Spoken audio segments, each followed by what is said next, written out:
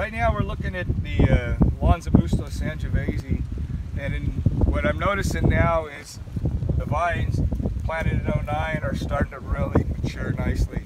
So we're getting, what happens is we're getting our bunches spaced really nicely.